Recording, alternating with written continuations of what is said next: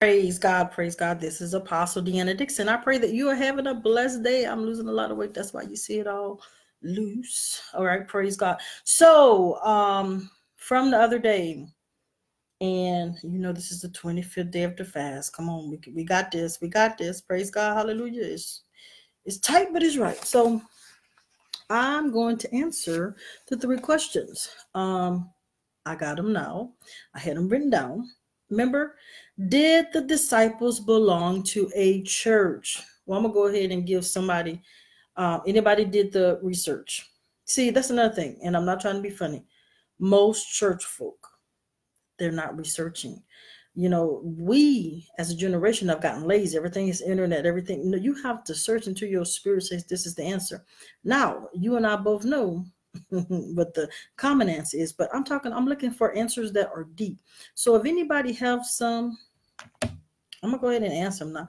So the first question was, did disciples belong to any particular church? The second question was, the Pharisees and Sadducees, they were they part of a sector or were they the church? All right. And then the third question was, can a person unsell their soul? All right, so we're going to go in. I need y'all to go ahead and press share tag, and you're going to have some people that be like, well, and that's why I'm going to go straight to scripture. So give me a moment here. I am going straight to scripture. Remember, I told you we need to go back to principles, not opinions. Principles is the word of God. That way nobody can rebuke it and refute it. Come on, somebody.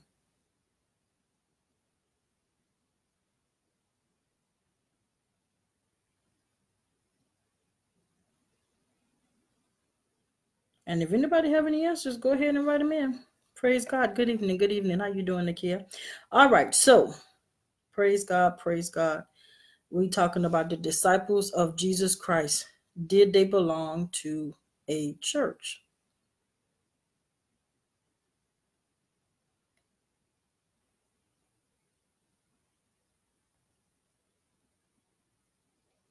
And I want to give you biblically sound answers.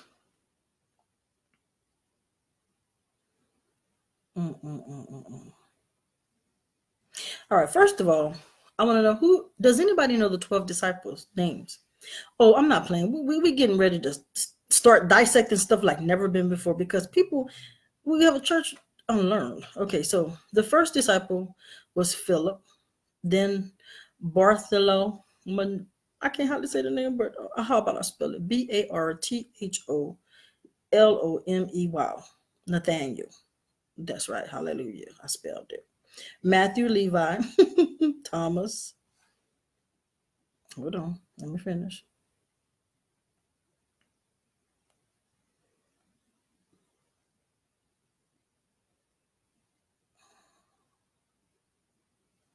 I lost it. Okay. Here we go. All right. So Simon called Peter. Y'all already know that. All right. Then Andrew, James, John, the son of Zebedee. Then Jesus, another one, Boanerges. We already said Philip. Then Thaddeus, which was the Judas, son of James. I already said, okay. Then we had another James, Matthew, and Simon, and Judas. So you had Judas, Simon the Canaanite, Matthew, James, Thomas. I'm gonna say this word. Hold on. Bartholomew. Okay, I might say it wrong. All right, Thaddeus, Philip, John, James, Andrew, and Simon called Peter, the 12 apostles. Now, the question was, did the apostles belong to any church? All right. Anybody have an answer? Did they belong to any church? Okay. Well, let's talk about these. In Christianity, disciples were the students of Jesus during his ministry, which sometimes means only the 12 apostles. But the gospel speaks of the different number of the disciples in the books of Acts. So disciples and apostles were different, okay? All right. Praise God, praise God. Let's continue. The apostles themselves had disciples.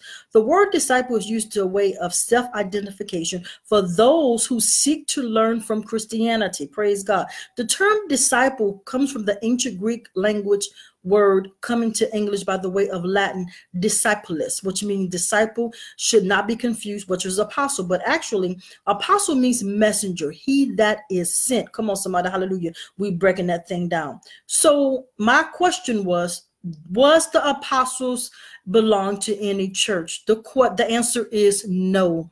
They were students of Jesus Christ. Now, my question is, if the Pharisees and Sadducees, which were the early church, why didn't Jesus pick disciples from that sector, which they were called sectors? Now that's the second question. What were the Pharisees and Sadducees? They were called the church, right? But really, it was a sector of the church, pretty much how we have today. Pentecostal, come on, somebody, Seventh-day Adventist, Methodist, Presbyterian. You understand what I'm saying? A sector in those days meant a different name, a different group. Makes sense what I'm saying? I'm going somewhere. So why didn't Jesus pick disciples or apostles out of that group? I'm going somewhere. I don't ever just get on here because I'm trying to tell you, so I'm trying to teach you something. And some of you not going to like it, but guess what? I challenge you to challenge me back, and if I'm lying. So what am I saying? The mainstream church is truly the Pharisees and Sadducees. Y'all don't see that? They don't lay hands no more. They preach and they teach. They think it's mega ministry. They think it's prosperity. They think it's money. They think ain't salvation. You come on, somebody, don't play with me. The apostles knew one thing. That's why it was the commission. They were sent. Oh, and God was like, I just want you to take two of, let's break this thing down because I'm going somewhere. But we're talking about prosperity too, right? I'm going somewhere. Hold on.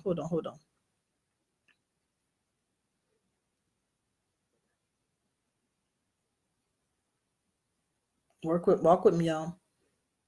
So we're going to go ahead and say, what did Jesus tell the disciples, the apostles, to do? He says, go therefore and make disciples of all nations, baptizing them in the name of the Father and of the Son and of the Holy Ghost, teaching to observe all that I've commanded you. And behold, I am with you always, even to the end of age. In Acts, Jesus promised the disciples that the Holy Spirit will inspire them. Now, hold on. Then he gave them a new commandment. Hold on. The new commandment is termed used in Christianity, the job Jesus commanded. He said, and the new commandment I give you in John 13:30 is to love one another. So wait a minute. Hold on. You mean to tell me that Jesus didn't go to the mainstream? Jesus sought out people, different people. Come on, somebody, hallelujah. And then formed 12 apostles and then sent them out to make disciples. Something was wrong with the Pharisees and the Sadducees. Jesus says, you are a generation of vipers. I'm going somewhere. You might not like me. We have a generation of vipers the same day today as they did back then. You can't trust mainstream because mainstream is mainstream. Pharisees and Sadducees that didn't even know that Jesus was the Son of God. I'm going somewhere because that same spirit is what's crippling the churches today. And I'm going somewhere with this. I couldn't understand why Jesus took me out of church in 2015. I could not understand that. I said to myself, I'm going to turn off this phone because she's going to call me back. Hold on. And I got to get this stuff out. Praise God. Praise God. I couldn't understand that when God took me out of church in 2015, because I hadn't been saved all my life. But you know, it's a routine. Everybody go to church. Even unsaved people go to church. Don't show up on Easter because everybody named Mama in church. And God said, then I'm doing something. And I can tell you since 2015 to now, and I don't care what nobody say, I'm more anointed than, and I'm not trying to boast, but you can test my spirit by the Spirit of God. I'm more anointed than I ever was in church because God was showing me something. You are the church, Deanna. What am I saying? You're the church, people of God. You got it all twisted. Some of you go to a building, not understand that you are the church of Jesus Christ of Nazareth. Oh, come on, somebody. Hallelujah. I'm going to ask you something. When you go to church, how many times they speak of Jesus Christ? When you go to church, do they do what Jesus Christ did? Because every place that Jesus, oh, I'm being preached up in here tonight because they're full of power of God. Let me tell you something. There were times when it was always after Jesus. Or they were always after you. Oh, come on, somebody walk with me. They were always trying to plot and plan against Jesus. Or they always trying to plot and plan against you. And it was so crazy because Jesus always was cool and calm with it. Except when he went into the sanctuary when they was dealing. Oh, I got somewhere to go with this. Do you know that they are dealing in the sanctuary today? Come on, they have vendors. Did he foresee that we would do this? Y'all have vendors in your church and you're not even supposed to do that, thus saith the Lord. Y'all ain't ready for me because I'm a different type. I'm an orthodox baby and I know they don't like me, but I know who I am. Jesus are calling people separately. Come out of her because I got something that I want you to teach. The same today, yesterday, and forevermore. Don't you understand that they can't kill the spirit of Jesus Christ of Nazareth? We are not like mainstream. We will not be like mainstream. We won't flow like mainstream. We won't talk like mainstream. We don't walk like mainstream because we're not mainstream. That's why I asked you that question. Were the apostles part of a church? Now, I need you to hear me and to clarify something. I am not bashing every church, but most churches in America, the propaganda, don't play with me. I can tell you what I'm talking about. They don't give altar calls. You don't feel the spirit of God like you used to. They don't preach the truth. I don't want to hear it. Hallelujah. That's why I asked y'all those questions. I don't ever do something. God told me to ask them questions. So we answered the first two, not the last one. Now I'm going to have to turn this back on. Can a person unsell their soul? Oh, some of y'all going, but I'm going somewhere with you. Okay, why this thing coming on? If we have to confess that Jesus Christ is Lord in order to be saved, he says, those that confess that Jesus Christ died and rose in the flesh, they will be saved. That's a confession, right? So you mean to tell me that when these evil people say, I'm going to sell my soul, give me them riches, give me that fame, that they can undo that? I'm going somewhere and you're not going to like me. And I challenge you to get in any scripture and come on, come see me. Come see me. Come on. Hallelujah. Let me tell you something.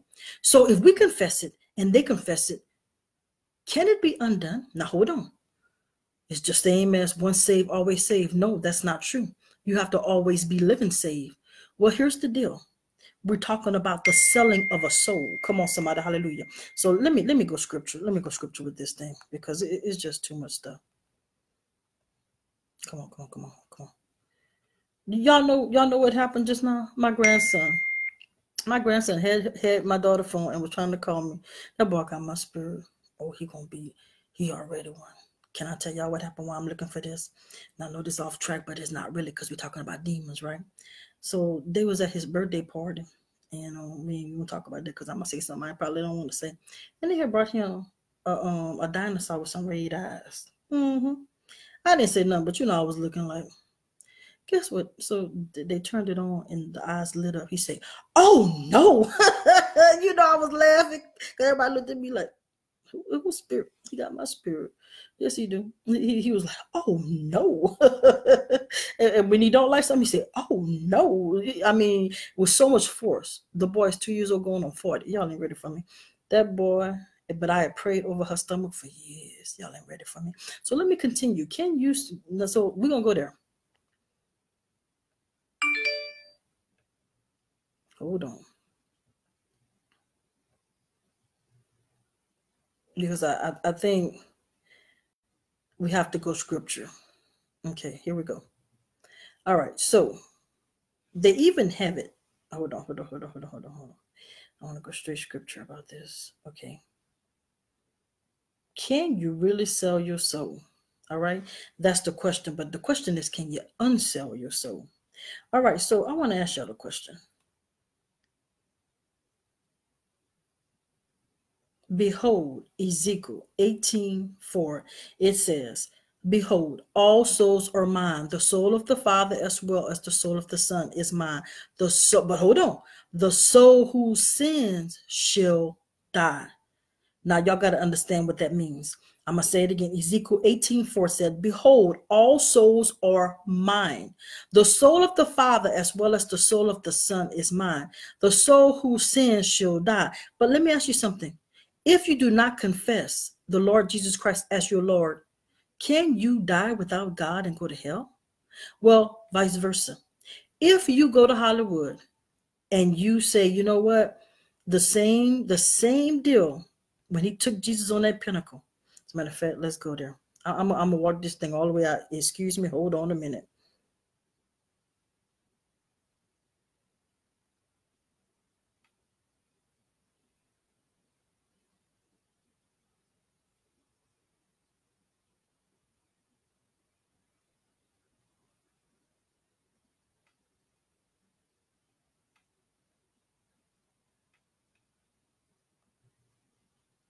And it seems like when you're trying to do something, you know, on the pinnacle. All right, so hold on a minute, because I want to show you something.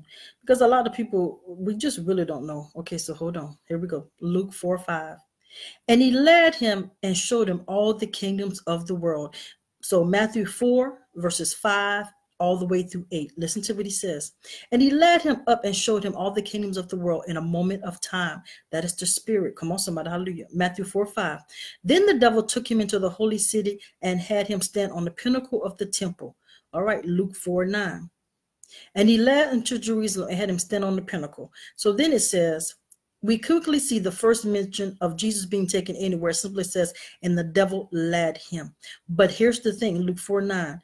He led him and he tempted him and he says, if you will fall down and worship me, I will give you all of the kingdoms and the glory thereof. So can a soul be unsold once you do that? I'm going to ask you something. And I'm going deep. And here it is. Remember my mandate by the Spirit of God. God tells me things. And all you have to do is go to God. Come on, somebody. Hallelujah. Michael Jackson. I think we all can attest. I think as he got older and he realized what was going on, he tried to pull out. Look how they did him. So hold on. Because he called various friends of a friend. They trying to kill me. They trying to do this. They're trying to do that. Why didn't God stop it if it can be unsold? Because I'm sure he was trying to get out of it. I'm sure he understand, like, wait a minute, what have I done? And I know this is a touchy subject, and I know some people might not agree, and I understand. Whitney Houston. Now, and I'm going here deep because I have to. Because this is the last hour. This is what we're dealing with. I don't care what nobody say. This is what we're dealing with. This is what we at. Because this is a war for your soul. You sitting up there worrying about a job, a money, a man, a husband, a wife, all that stuff. This is for your soul. I always did love her. And God told me, I said, God, what happened? He said she was supposed to use her gift for the kingdom of God. I just said something. So if it can be undone, what they do with their will, their free will, then why does it happen to them like that? Because I'm sure even in her last days, she saw the handwriting on the wall. I'm going here. Prince. You think that these people don't feel that somebody's trying to kill them or something is trying to happen? I'm sure they are pleading. So you mean to tell me that somebody pleading, somebody begging, somebody saying, okay, wait a minute, I've made a mistake. Why does not God allow a change to become? Why they can just slip away? Why is it that they have to die the way they die? Y'all ain't ready for me, huh? If anybody can find in scripture and answer me some of those questions. So my answer is this. I know that God has all power in his hands. But I told you, ooh, this is good. Do you remember when I told y'all about the spiritual authority in Luke 10:19? He says, let them have dominion. Remember when I told y'all that God can't do anything? That's why everything that has been done, Moses, Joshua, Abraham, it was through the spirit of a man or a woman of God, because God himself don't even have authority. That's why y'all say, well, if God is running everything, how come he can't stop this? How come he can't do this? Because they have no spiritual authority. Because he said, let them have spiritual authority and dominion. We have dominion. That's why God is looking through the earth. Where's that man of God? Where's that woman of God who will do it for me? Stand in the gap for me. Will command ye me. Come on, somebody, hallelujah. And I know this stuff is some deep teaching, but you can go and go and search the scriptures for yourself. I'm going somewhere with that. I'm going somewhere with all this. I don't just get up in here and ask questions. You know why this all came about? Because God said that these young people and older people are giving their souls away to Satan, dying without him because they want stuff, because they want fame, because they want a name. And it should not be. And we, as children of God, we don't really preach on this level. We just say, you want to be saved? Jesus Christ is Savior. You like, no. You got to tell them the cost. Hallelujah. That's why he said, choose this day who you going to serve. This stuff real. You got pastors scared to talk about it. Why do you think they have a kingdom of darkness? What am I saying? I'm all saying this. Demons are real. And the devil is real, and he's trying to take people to hell, and he's not playing. That's why I was led to ask you those 3 questions. Praise God, praise God. And in these days, the church is not the church. I don't care what you say. They're not preaching repentance. They're not bringing people to the altar. They're not preaching salvation. Come on, somebody, hallelujah. No, they're not. They're not preaching abstinence. They're not preaching celibate. They're not preaching holiness. Come on, somebody, hallelujah. You got to preach that thing to reach that thing. This stuff is by spirit, not by might, not by power, but by my spirit, said the Lord. You can't do this without the Spirit of God. And they're trying to do it without the Spirit of God, and it is not being done. And so flesh, and it's a mess. Oh, I mean, they could preach good.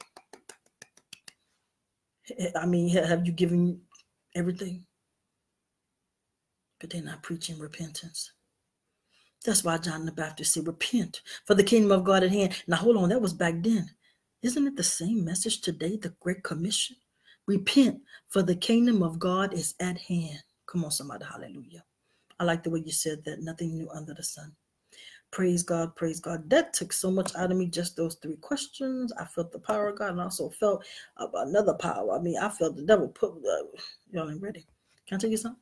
Anytime you speak about demonic entities, the enemy will try to attack your body, your mind, your technical things, iPad, everything. Because he don't want people to know the truth. He doesn't want you to know the truth. All he wants you to do is come on, come play. Come be a star. As a matter of fact, he is giving you the same opportunity he gave Jesus. If you just fall down and worship me, I give you all the glory of this kingdom. I give you everything you want. Hallelujah. But he never tells you for your soul. He don't tell you that part. Come on, somebody. Hallelujah. And here you are. You might be a millionaire, a billionaire, and all that stuff. But what have you traded? Your peace, your joy, your anointing. Come on, somebody. Hallelujah. If you notice, and I'm not trying to hate on nobody, because let me tell you something, and I preach this on purpose. In order to truly be an effective teacher, you must have a foundation of love. So I love everyone, but I don't play. I'm going to tell you the truth in love. And if you don't like it, God bless you, go to God. We got to get back to souls. That's why all this came about. God said, DEANNA, they're not preaching about souls. He said, my people out here dying. Hold on. He even called the sinners his people. They're God's people. And they're dying without God because you got a church that's so busy looking good that you don't want to be good. We're supposed to go to the highways and the byways. We're supposed to go into, oh, I'm about to hear you. We got supposed to go in the club, the strip club, the jig joint, wherever. But you can't go if you're dirty because you're going to get pulled down with them. Y'all ain't ready for me. That's why it's important that you preach holiness. Because only by the spirit of God can you, the pure spirit of God, that you can fight off any entity, because demons are real whether we like it or not. Oh, come on, somebody, hallelujah. Walk with me. Let me tell you how you know demons are real. Have you ever walked, and even in your house at night, and you felt a presence? You ain't crazy. You could play crazy. Everybody can feel a demon. And just like if you're going through and you start praying and the power of God hit that room, you'll feel the presence of God as well. There is entities. There is the kingdom of God, and that's the kingdom of darkness. Choose ye this day, God says, who you will serve, because you cannot serve God and mammon. Hallelujah to his name. Praise God, praise God. Whew, I got to get up off of here. I feel my body being attacked. I ain't gonna lie. They don't like this kind of preaching and teaching. I don't know. That's one thing. Y'all do know I got anointed by Prophetess Bynum, despite of who she is. She still was powerful. So I won't hear all that foolishness. But she told me something when she was mentoring me. She said, whenever you really give a powerful word, the enemy will try to hit you in your body, your mind, Y'all ain't ready for me. I think, as a matter of fact, on a personal note, I think that's why a lot of people don't want to go deeper. Because at one point I didn't. That's why I was straddling the fence like most of you are. Because you stay right here, you got in the safe zone, but not really. Them demons come in after you. It does not matter. And yes, the higher you go, I'm talking about, I'm about to share some things because I'm telling you, I'm going to get it all out. I'm going to die empty. Y'all don't hear me. I'm going to live full and die empty. Die empty mean everything that God tell me to say. Hallelujah. Everything that God tell me to do. There are times, like I didn't go to bed till 4 o'clock this morning. You don't know why? I can feel. Sometimes the bed just shake. I'm not lying. I mean, this has been happening for a long time, so it really don't matter. I'm talking about spiritual wickedness in high places for real. I could tell you some things that'll blow your mind. And sometimes it is discouraging, but then I'm reminded they did it to Jesus, they'll do it to you. Come on, somebody, hallelujah. And that's why God says this has to be a relationship. That's why he says those that worship me must worship me in spirit and in truth. If you can't get in the spirit and worship God and walk in the spirit, here in the spirit, move in the spirit, you cannot fight this in the flesh. That's why he said those that worship me must worship me in spirit. Because when you have the spirit of God, then you can hear the truth and you can move in the truth. The reason why people don't move in the truth, they're not moving in the spirit. This is not about religion. It's about relationship. I didn't get that when I first started going to church. Because, you know, I'm going to be honest with you. Everybody, oh, you got it down pat. Now, I mean, y'all be know how to speak in tongues. And I mean, y'all be just be tripping, really. But spirit is a whole different level. Walking in the spirit, talking in the spirit, moving in the spirit. It requires time with God. It requires the presence of God. It requires the word of God. And guess what? When you're wrong, be woman and man enough to say, I missed it. That's God. Hallelujah. Come on, somebody. Hallelujah. Oh, I gotta get out of here though. But I love you through Christ, and all this all love. It's all love. If anybody don't preach, Look at me. I can't even talk. I'm so full of the spirit, you guys. I'm serious. I'm gone. But anytime, if you don't preach by love and for the love of Jesus, why are you preaching? For money? For fame? Because people love you today, crucify you tomorrow. You know how they did Jesus? Hosanna, Hosanna. And then crucify. That's it. So God bless you. God keep you. This is Apostle DEANNA DIXON. Roll our soul. Just for that is who we are. Ain't nobody playing. Let's get it. God bless.